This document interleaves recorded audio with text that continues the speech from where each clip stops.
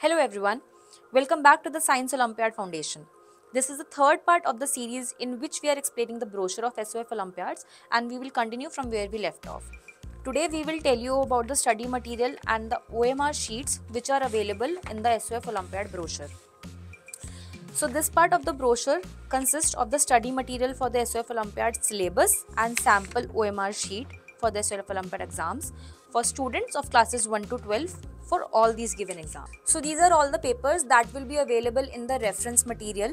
These papers will give you a reference about the SOF Olympiad exam syllabus and the type of questions that will be asked in the exam.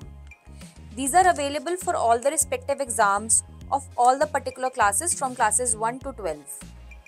In the next and the final part of this series, we will explain how to fill the OMR sheet carefully without making any silly mistakes for the students.